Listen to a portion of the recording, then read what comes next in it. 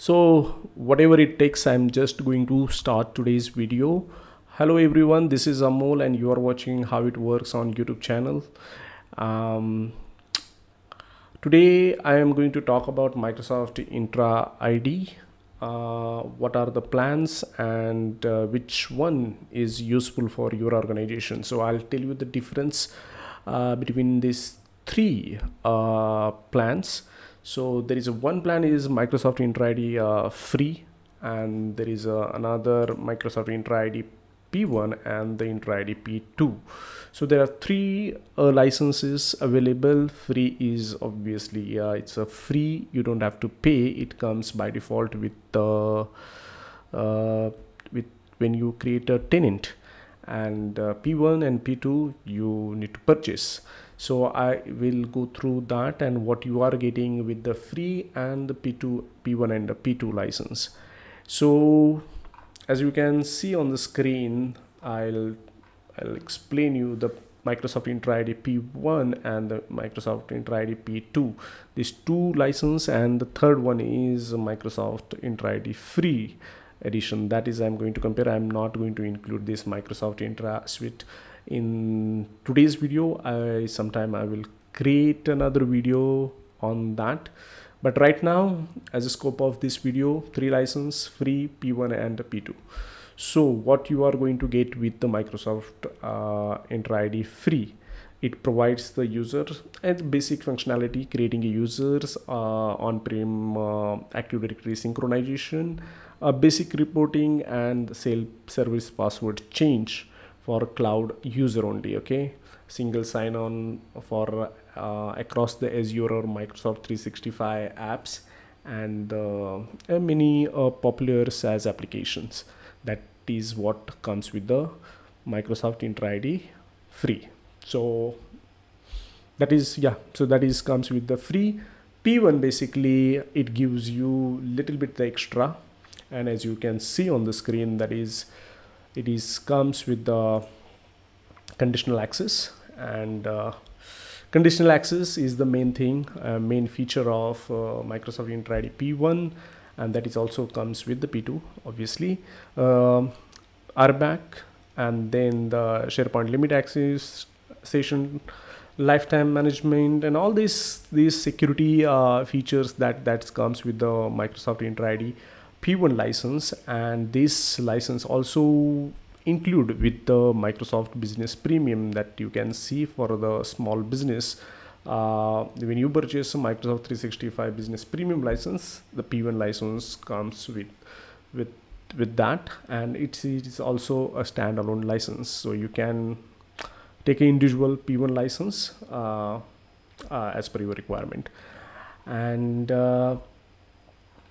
so this is the Intra ID P1, but I am going to tell you what P2 license gives you, the extra functionality that is not comes with the P1 license, and that is the main topic of this video, that how P2 license will help your organization to boost your security.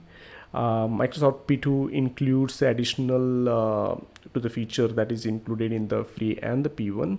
P2 includes Microsoft Intra ID protection to help provide a risk-based conditional access to your apps and the critical company data, and the PIM, that is a privileged identity management, to help discover, restrict, and monitor administrators.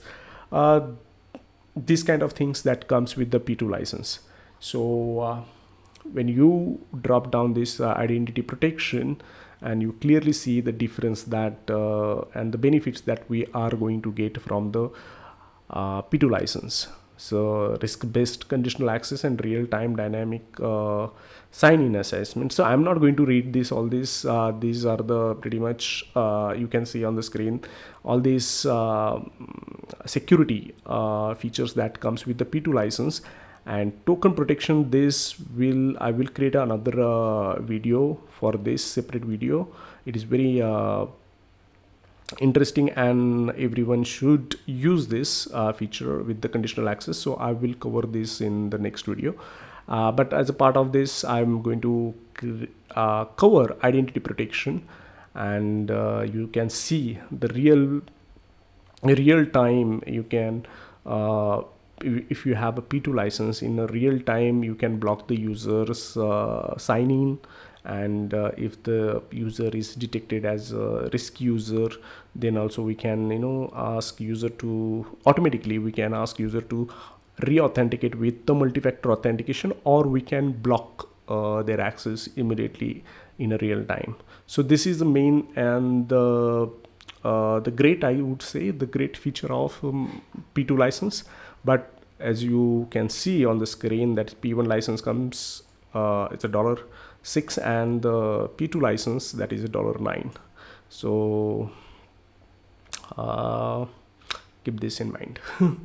Okay, I am going to jump on my screen where the conditional access policy page I already opened, and you can open that from the protection when you id.microsoft.com, and then the protection and the conditional access. And you can see in the policies there are two policies I have created in the report only mode, and it's the same policy you can create without wasting or you can just create these two policies from the policy template that Microsoft has provided to us to kickstart. So basically, when you go into Zero Trust tab and show more, and you will see there are two policies that is already there. That two policies you can, if you have a P2 license, you can just implement them in a report only mode. Then you can just analyze the desired result if you are getting, and test, ask user, and just try to log in the user from different location, and then just see how it is that policy is reacting, and just see the report and their authentications and all. And then then based on that you can turn on the policy. So required multi-factor authentication, this is the two policy that I am talking about: the require multi-factor authentication for risky sign-in, and the required password change for the high risky users. So these policies I have already created, and you can see that. So whenever you create the policy, you will see the first, that policy is in a report only, so it's not going to affect any user unless you turn on that policy. So the policy, what policy says, I will walk you through.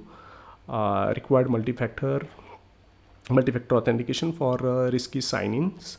So it's applied to all users, and you can see that nothing, no exception in the network.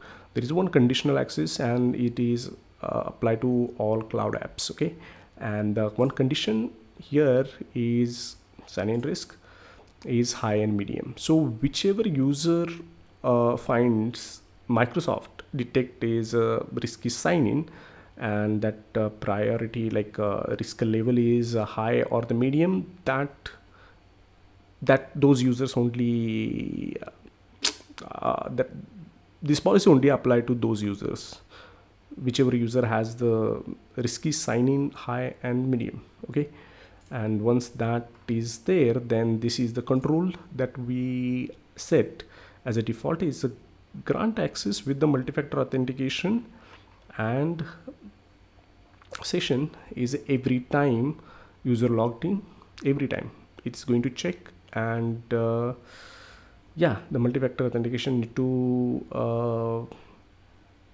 verify to get the access. Okay, so this is what its policy says, and the same goes with the another policy. And you can say selected grant access, and this time required password change.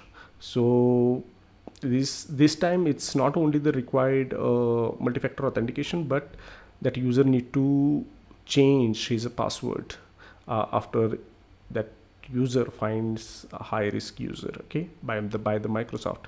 And this also, again, it will check on the sign-in frequency, like every time it will check. And once, like after just check for a few days how the users reacting with this policy, and then make a then only turn on this policy, and In the Microsoft identity protection, what you are going to get with the reporting, the advanced reporting that is going to come with the Microsoft Entra ID P2 license. So you can clearly see on the screen the graphs and the reporting. At the dashboard, it will looks like this. So you can see the graphs, and it will shows the how many users are protected and how many users are blocked and how many users are not remediated with this policy. So you can see the whole statistics. And with the P2 license, you also get a dark web scanning. So if our users credentials found on the dark web, that is also going to detect by the Microsoft. So that's all these features you are going to get, and with the statistics for the last 1 year. And you can see this kind of data and the graphs and the remediation and recommendation based on your risk exposure. This kind of recommendation you will get from the P2 license. This will not part of these things is not a part of a P1 license. So recommendations all you get with the P2 license.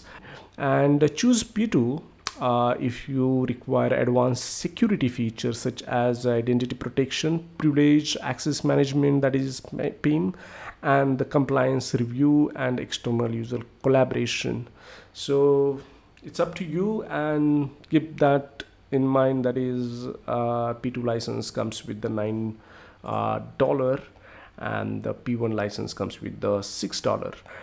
In the next video, I am going to talk about another license product, that is Microsoft Security E5. And this license, recently Microsoft put this in public domain, and now you can use that license. And this license, it's a great. Okay, please watch my next video about Microsoft Security E5 license, and it will really help you to save some money, and your security level goes on upper tier. And after that, you don't need any license to protect your organization. That is the ultimate license in the Microsoft tier. So please be tuned for my next video on Security E5. Thank you.